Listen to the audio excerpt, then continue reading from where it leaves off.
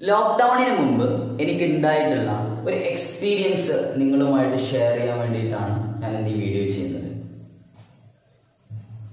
സാധാരണ പോലെ കോളേജിലേക്ക് പോയി, കോളേജിലെത്തി, ബെല്ലടിച്ചിട്ടില്ല, കുറച്ചു നേരം ഓഫീസിൽ ഇരുന്ന് ഫേസ്ബുക്ക്, വാട്സപ്പ്, ഇൻസ്റ്റാഗ്രാം, സോഷ്യൽ മീഡിയകളിലൂടെ ഇങ്ങനെ കണ്ണൊക്കെ വായിച്ച് ഇങ്ങനെ സോഷ്യൽ മീഡിയയിലൂടെ അങ്ങനെ സമയം കളയുന്നതിൻ്റെ ഇടയിൽ എപ്പോഴോ യൂട്യൂബിൽ ഒരു വീഡിയോ എൻ്റെ ശ്രദ്ധയിൽപ്പെട്ടു. 35 വയസ്സ് കഴിഞ്ഞ, അതല്ലെങ്കിൽ ഒരു 40 വയസ്സ് കഴിഞ്ഞ, ഏജ് എത്രയാണെന്ന് എനിക്കറിയില്ല, എന്തായാലും 35 എബോ ഉള്ള ഒരു സ്ത്രീ തന്റെ മക്കളെയൊക്കെ വിട്ടിട്ട് കാമുകനോടൊപ്പം ഒളിച്ചോടുകയും കുറഞ്ഞ കാലങ്ങൾക്ക് ശേഷം ആ സ്ത്രീ തിരിച്ചു വന്ന് തന്റെ ഭർത്താവിന്റെ വീട്ടുകാരോട് എനിക്ക് എൻ്റെ മക്കളെ കാണണമെന്ന് ആഗ്രഹം പ്രകടിപ്പിക്കുകയും ചെയ്യുന്ന ഒരു സീൻ.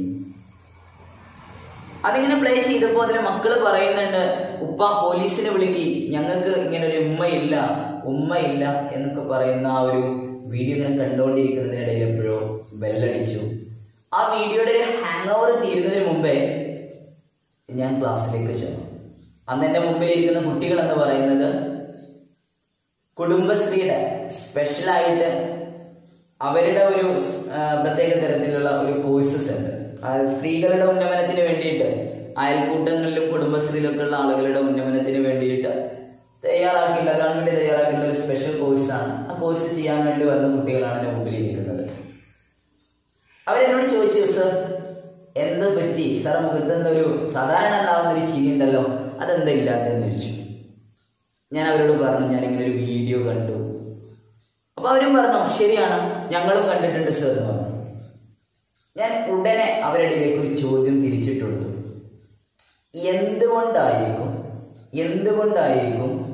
ഒരു 35 എബോ എന്നൊക്കെ പറയുമ്പോൾ ഭാര്യയായിട്ടിരിക്കുന്ന, ഉമ്മയായിട്ടിരിക്കുന്ന, കുടുംബത്തിലെ വ്യത്യസ്ത പൊസിഷനുകളിലായിട്ടിരിക്കുന്ന പക്വതയുള്ള ഒരു സ്ത്രീ എന്തുകൊണ്ടായിരിക്കും ഇങ്ങനെ കാമുകനുമായി ഒളിച്ചോടാനുണ്ടായിട്ടുള്ള ഒരു സാഹചര്യം? ഇത് മാത്രമല്ല, ഞാൻ അവരുടെ മുമ്പിൽ എൻ്റെ ഒരു ചിന്തയും അവരുമായിട്ട് പങ്കുവച്ചു. ഞാൻ പറഞ്ഞു, ഈ അടുത്ത കാലത്ത് കണ്ടുവരുന്നത് മുഴുവൻ പ്രായം ചെന്ന സ്ത്രീകളാണ് ഒളിച്ചോടിക്കൊണ്ടിരിക്കുന്നത്.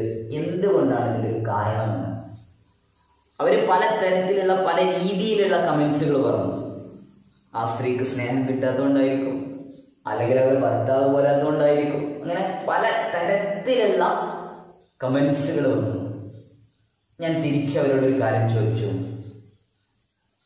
ഇന്ന് രാവിലെ ഇങ്ങോട്ട് പോന്ന് ഈ നിമിഷം നിങ്ങളിവിടെ ഇരിക്കുന്നത് വരെ ഇതിലാരെങ്കിലും നിങ്ങളെ മൊബൈലിൽ നിന്ന് സ്വന്തം ഭർത്താവിന്, നിങ്ങളെ കെട്ടിയോന്, നിങ്ങളെ ജീവന്റെ പാതിയോട് ഇക്ക ഐ ലവ് യു എന്ന മെസ്സേജ് അയച്ച ആരെങ്കിലും ഉണ്ടോ ഇതിന്റെ നിമിഷം? എല്ലാവരും സാറെന്താ ഈ ചോദിക്കുന്നതെന്ന് കേട്ടിട്ട് ഇങ്ങനെ അന്തമിട്ട് നിൽക്കുക. ഞാൻ ചോദിച്ചു, ഞാൻ പറഞ്ഞത് നിങ്ങൾക്ക് മനസ്സിലായില്ലേ? നിങ്ങൾ ഇന്ന് ഈ ക്ലാസ്സിലെത്തിയതാ, ഇവിടെ ഇരുന്ന് ഞാനിവിടെ എത്തുന്നത് വരെ നിങ്ങളിവിടെ ഫ്രീ ആണ്. ഈ ഇത്രയും സമയത്തിൻ്റെ ഉള്ളിൽ നിങ്ങൾ എപ്പോഴെങ്കിലും നിങ്ങളെ ഇക്കാക്ക് വേണ്ടിയിട്ട്, നിങ്ങളെ കാക്കുവിന് വേണ്ടിയിട്ട്, നിങ്ങളെ ജീവന്റെ പാതിക്ക് വേണ്ടിയിട്ട് ഒരു ടെക്സ്റ്റ് മെസ്സേജ്, പോട്ടെ വാട്സപ്പ് മെസ്സേജ്, എന്തെങ്കിലും ഒരു മെസ്സേജ് അയച്ചിട്ട് ഇക്ക ഐ ലവ് യു, നിങ്ങളെ ഞാൻ ഒരുപാട് സ്നേഹിക്കുന്നുണ്ട് കേട്ടോ എന്ന് മെസ്സേജ് അയച്ച ആരെങ്കിലും ഉണ്ടോ എന്ന് ചോദിച്ചു. അവരിങ്ങനെ നോക്കിയിട്ട് പറഞ്ഞു, സാറേ. ഞാൻ ചോദിച്ചു, ആരെങ്കിലും ഉണ്ടോ? അവരാരും പറഞ്ഞു, ഞങ്ങൾ ആരും അയച്ചിട്ടില്ല സർ. ഞാൻ അവരോട് തിരിച്ചൊരു ചോദ്യം, ഇതേ ചോദ്യം റിപ്പീറ്റ് ചെയ്തു. നിങ്ങളെ കല്യാണം കഴിഞ്ഞ് ഇത്രയും കാലത്തിനിടയിൽ നിങ്ങൾ ഇങ്ങനെ ഒരു മെസ്സേജ് അയച്ചിട്ടുണ്ടോ എന്ന് ചോദിച്ചു. അപ്പോൾ അവർ പറഞ്ഞു, കല്യാണം കഴിഞ്ഞ് ആദ്യ നാളുകളിൽ ഞങ്ങൾ ഒരുപാട് മെസ്സേജുകൾ അങ്ങനെ അങ്ങോട്ടും ഇങ്ങോട്ടും അയച്ചിട്ടുണ്ട്. അപ്പൊ ഞാൻ ചോദിച്ചു, പിന്നെ എന്ത് പറ്റി, ഇപ്പൊ എന്തുകൊണ്ട് നിങ്ങൾ ആ മെസ്സേജ് അയക്കുന്നില്ല? അവര് പറഞ്ഞു, സാറേ കല്യാണം കഴിഞ്ഞു, 4-5 കുട്ടികളുമായി, 2-3 കുട്ടികളായി, ഇനി എങ്ങട്ടാ സാറേ, ഇനി എങ്ങോട്ടേ ഈ മെസ്സേജ് അയക്കുന്നു? ഞാൻ അവരോട് പറഞ്ഞു, നിങ്ങൾ ഈ ഫോൺ എടുക്കുക, നിങ്ങളെ കയ്യിലുള്ള ഫോൺ ഇപ്പം എടുക്കുക, എന്നിട്ട് നിങ്ങളെ ജീവന്റെ പ്രാണനായിട്ടുള്ള ഭർത്താവിനെ എങ്ങനെയാണോ വിശേഷിപ്പിക്കാറുള്ളത് ആ രീതിയിൽ വിശേഷിപ്പിച്ചുകൊണ്ട് I love you I love you I love you എന്ന് എഴുതിക്കൊണ്ട് ഉമ്മ എന്നുകൂടെ എഴുതിയിട്ട് എന്ത് ചെയ്യുക, ഒരു ടെക്സ്റ്റ് മെസ്സേജ് നിങ്ങൾ ഇപ്പോൾ എൻ്റെ മുമ്പിൽ നിന്ന് അയക്കണം. അത് നിങ്ങൾക്ക് വാട്സപ്പിലാണെങ്കിൽ വാട്സപ്പ് അയക്കാം, ഫേസ്ബുക്ക് ആണെങ്കിൽ ഫേസ്ബുക്ക് അയക്കാം. ഇനി അതല്ല സാധാരണ നോർമൽ SMS ആണെങ്കിൽ അതും നിങ്ങൾക്ക് അയക്കാം, നോ പ്രോബ്ലം. അതെന്നെ ബാധിക്കുന്ന വിഷയമല്ല. പക്ഷേ ഈ മെസ്സേജ് ഇപ്പം ചെയ്യണം എന്ന് പറഞ്ഞു. അവരെല്ലാവരും വളരെ ആകാംക്ഷയോടുകൂടെ സാർ എന്താണ് നീ പറഞ്ഞുകൊണ്ടിരിക്കുന്നതെന്ന് മനസ്സിലാവാതിരിക്കുമ്പോൾ ഞാൻ പറഞ്ഞത് ചെയ്തിട്ടല്ലാണ്ട് ഞാൻ ഇനി ക്ലാസ് എടുക്കില്ല എന്ന് പറഞ്ഞു. അല്ലെങ്കിൽ വേറെ അധ്യാപകർ വരും, ഞാൻ ക്ലാസ് എടുക്കില്ല എന്ന്. ഒരുപക്ഷെ ആ വീഡിയോയുടെ ഹാങ് ഓവർ ആയിരിക്കാം. അവർ പറഞ്ഞ ബാക്കി ഒരു പോയിന്റിനെയും എനിക്ക് മനസ്സിലാക്കാനോ ഉൾക്കൊള്ളാനോ സാധിച്ചിരുന്നില്ല. ഞാൻ പറഞ്ഞ ഒരൊറ്റ ഭാഷയായിരുന്നു, എന്ത്, ഇപ്പോ എന്റെ മുമ്പിൽ നിന്ന് നിങ്ങളെ മൊബൈൽ ഫോൺ എടുത്തിട്ട് ആ മൊബൈൽ ഫോണിൽ നിന്ന് എല്ലാവരും തന്റെ ഭർത്താവിന്, നിങ്ങളെ കാക്കൂന്, നിങ്ങൾ ഇഷ്ടപ്പെടുന്ന ചേട്ടന് നിങ്ങൾ ഇപ്പൊ ഒരു മെസ്സേജ് അയക്കണം. അങ്ങനെ തന്നെ പറഞ്ഞു. ഞാൻ പറഞ്ഞ മെസ്സേജിലെ കണ്ടൻസ് എല്ലാം ഉണ്ടായിരിക്കണം എന്ന് പറഞ്ഞു. മെസ്സേജ് അയച്ചാൽ മതി, വേറെ ഒന്നും എനിക്ക് ഹാപ്പിയാണ്. അവർ മെസ്സേജ് അയച്ചു, അവിടെ വെച്ചു. ഞാനൊന്നും പറഞ്ഞില്ല. ഞാൻ ക്ലാസ് കണ്ടിന്യൂ ചെയ്തു. പിറ്റേ ദിവസം ഞാൻ ക്ലാസ്സിലെത്തിയപ്പോ എല്ലാ കുട്ടികളും സാറേ ആ വിളി തന്നെ ഉണ്ടായിരുന്നില്ല. ഞാൻ ചോദിച്ചു എന്താണ് സാർ, മെസ്സേജ് ടിപ്പായിരുന്നു കേട്ടോ എന്ന് പറഞ്ഞു. കാരണം അവരൊക്കെ പ്രതീക്ഷിക്കുന്നതിനേക്കാൾ വ്യത്യസ്ത മറുപടികളാണ് അവർക്ക് കിട്ടിയത്. ഒരാൾ പറഞ്ഞു, സാറേ എന്റെ ഭർത്താവിന് എന്നോട് ഇത്ര സ്നേഹമുണ്ട് എന്നുള്ളത്, ഇപ്പോഴും എന്നോട് സ്നേഹം കെടാതെ നിലനിൽക്കുന്നുണ്ട് എന്നുള്ളത് ഞാൻ ഇപ്പോഴാണ് മനസ്സിലാക്കിയത്.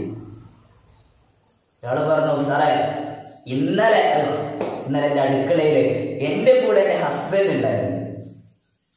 കഴിഞ്ഞില്ല. ഓരോരുത്തരും വ്യത്യസ്തമായ അനുഭവങ്ങളാണ് അവര് പറഞ്ഞത്. സാറേ കല്യാണം കഴിഞ്ഞ് 2, 3, 4 വർഷങ്ങൾ കഴിഞ്ഞു.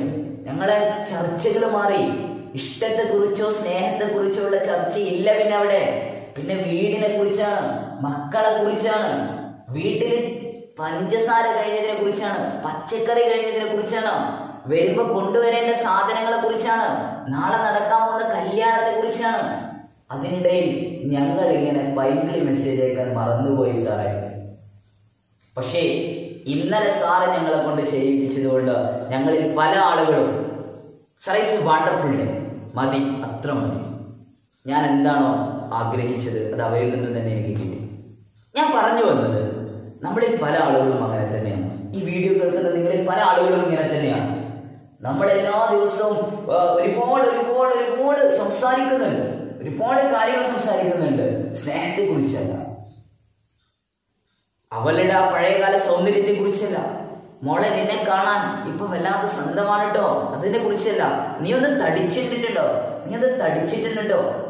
നീ ഒന്ന് മെലിഞ്ഞു പോയടാ, ഇതിനെ കുറിച്ചൊന്നല്ല. നമ്മളുടെ കുടുംബത്തിന്റെ ഒരു പ്രയാസങ്ങളിലും അതിന്റെ ആ ചിന്തകളിലുമാണ്.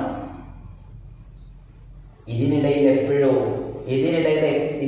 എപ്പോഴോ തന്റെ ശരീരത്തെ ശ്രദ്ധിക്കാൻ, തന്റെ സൗന്ദര്യത്തെ ഒന്ന് നോക്കി ചിരിക്കാൻ, തന്റെ സൗന്ദര്യത്തിന് വേണ്ടി കണ്ണുകൊണ്ട്, കാതുകൊണ്ട്, നാവ് കൊണ്ട് പറയുന്ന മറ്റൊരു വാക്കുകൾ അവരിലേക്ക് എത്തിയാൽ അവരാലോചിക്കുക എന്താണ്, എന്റെ ഹസ്ബൻഡ് എപ്പോഴും എന്നെ കുറിച്ച് ഇങ്ങനെ ചിന്തിക്കുന്ന പോലും ഇല്ല. ഏതെങ്കിലും ഒരു നിമിഷം ഒരു ഭാര്യ തെറ്റിയൊന്ന് പോയെങ്കിൽ അത് അവളുടെ പ്രശ്നമല്ല, രണ്ടു കൂട്ടരുടെയും പ്രശ്നമാണ്. ഒരു കുടുംബത്തെ, ഒരു ദാമ്പത്യ ജീവിതത്തെ നല്ല രീതിയിൽ മുന്നോട്ട് കൊണ്ടുപോകുക എന്ന് പറയുന്നത് ഈക്വൽ പാർട്ടിസിപ്പേഷൻ ആണ്. ഇപ്പോ ഈ മൊബൈലിൽ നിങ്ങൾ ഈ ക്ലാസ് കേൾക്കുമ്പോൾ ഒന്ന് കട്ട് ചെയ്തിട്ട്, മുഴുവൻ കേൾക്കണം എനിക്ക് നിർബന്ധമില്ല, ഒന്ന് കട്ട് ചെയ്തിട്ട് ആ മൊബൈലില് വാട്സപ്പിൽ നിന്ന് ഒരു മെസ്സേജ് അയച്ചു, ടെക്സ്റ്റ് മെസ്സേജ് അയച്ചോക്ക്. ചിലപ്പോ ക്യാഷ് പോലും SMS-ന് ചെലവില്ല. 100 SMS ഒക്കെ കാര്യം ഓഫറിൽ ഫ്രീ കിടക്കുന്നത്, നിങ്ങളത് ഉപയോഗിക്കുന്നുണ്ടാവില്ല. നെറ്റ് 1 GB 2 GB കിടക്കല്ലേ, ഒരു MB പോലും ചെലവാവില്ല. ജസ്റ്റ് നിങ്ങളെ ഭാര്യയെ കുറിച്ച്, നിങ്ങളെ ഭർത്താവിനെ കുറിച്ച് ഒന്ന് ഇംപ്രസീവ് ആയിട്ടിരിക്കാം. മോളു ജസ്റ്റ് ഒന്ന് ടൈപ്പ് ചെയ്യും, ഒന്ന് മെസ്സേജ് ചെയ്യും. ഇന്നത്തെ അനുഭവം അതൊരു വല്ലാത്ത അനുഭവമായിരുന്നു. മറന്നുപോയ ഒരുപാട് ദിനങ്ങളെ പരന്ന് കിടക്കുന്ന വലിയ ആയങ്ങളിൽ നിന്ന് തപ്പിയെടുക്കുന്ന രത്നങ്ങളെ പോലെ നിങ്ങൾക്ക് അതൊരു സുന്ദരമാക്കി മാറ്റാം. ഒരു സംശയം വേണ്ട.